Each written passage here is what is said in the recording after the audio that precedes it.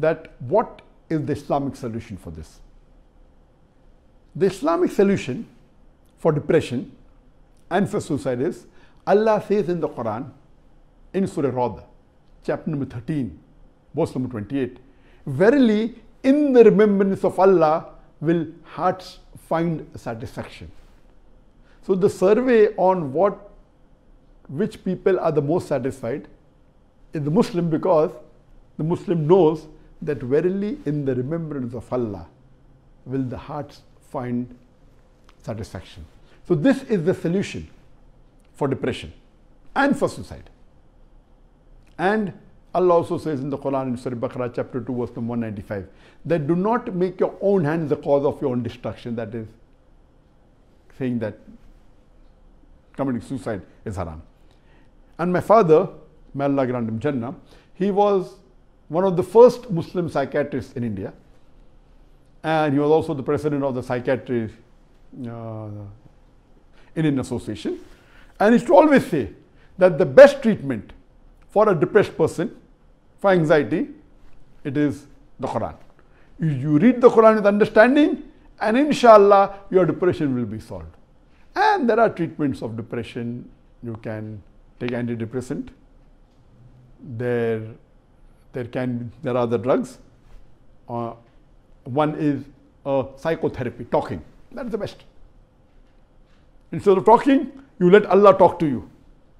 If Allah talks to you, He is the best cure in the world. Huwa Shafi, He is the one who can cure. He is the best doctor, He is the best psychiatrist. So let Allah talk to you, that will be the best cure. And the third is the ECT, that ECT, electroconvulsive therapy, where you put and you give shocks. But the best is the therapy that when a psychiatrist talks to you one-to-one, and the best talking can be done is by Allah. So the best solution is reading the Quran with understanding, with translation. I have given the talk on the topic, what is the purpose of life? And in this talk, I have described that every human being has a center. Some people are mainly society center. What will the society think about me? So they are most bothered about what will the friends and the society think about me, so they are trying to satisfy society. Some people are neighbor centered. They are more involved in trying to prove that they are better than the neighbor. Some people are family centered. They are more bothered about their parents. Some people think that what their parents say is everything. So the main purpose of life is to satisfy the mother. Some people's purpose of life is to satisfy their father. So even if the mother speaks against Quran and Sunnah, if he is a Muslim, he will say no. Following the mother is important, not realizing that yes, obeying the mother is important. But if the mother speaks against Allah and His Rasul, at that time you don't listen to her. But that person is mother-centered. So you only want to satisfy his mother even though she goes against Allah and His Rasul. Some people are father-centered. Some people are children-centered. They are so much bothered that they want to see to it that their children are successful, or they want to make their children maybe a celebrity or maybe a doctor. So whatever the children say, they will follow hook or by crook. They want to satisfy them. But a true Muslim, a true mu'min, is a person who is Allah-centered.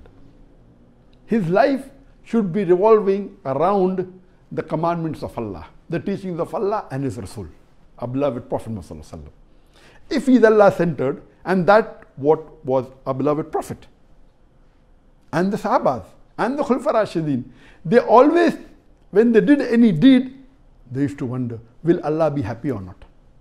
They are least bothered whether it will be against them or not, will it be against their family or not. Their first criteria was, will Allah and His Rasul be happy or not? So a true Muslim should be Allah-centered.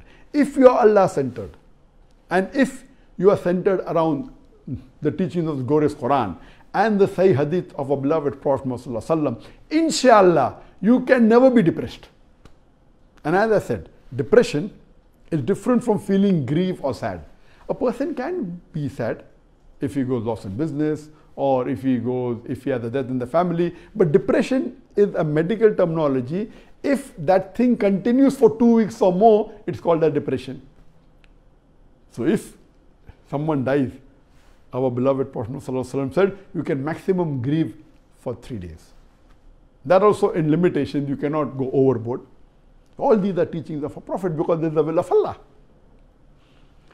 So if you follow the teachings of the Quran, inshallah, there is no question of you to be depressed. Because Quran has a solution to the problems of depression. The depression mainly comes is because of the anxiety, because you're always trying to satisfy maybe your neighbor or maybe trying to satisfy someone else in the society. So best solution is the Quran. And I've also given a talk on Quran, the path to happiness. And in that I've said that there are various types of happiness. One is the false happiness, which a person can get if he has alcohol or if he has drugs. It's a fake happiness, just maybe for a few minutes or for a few hours. Then second is the temporary happiness. You may want to become rich and you may become rich, but then after that what? You may want to become actor and you become an after that what? But the real true happiness is everlasting happiness that can only be achieved is in Jannah. And Allah says in the Quran, in Surah Imran chapter 3 verse number 185, that Kullu nafsin zaikatul maut. Every soul shall have a taste of death. And the final recompense is on the day of judgment. And anyone who is saved from the hellfire and enters the Jannah has achieved the objective of this world. For this world is nothing but mere chattels of deception. So the main objective of a Muslim is ultimate goal, ultimate happiness is Jannah. And before he reaches Jannah, the path to Jannah is also happiness. What you lead in this life. So the survey said that. The survey done in the Mannheim University in Germany by the non-Muslim German psychologist, that what is satisfaction? The satisfaction that you have, even though the Muslims are ill-treated, they are oppressed, yet we find that they have faith in Allah.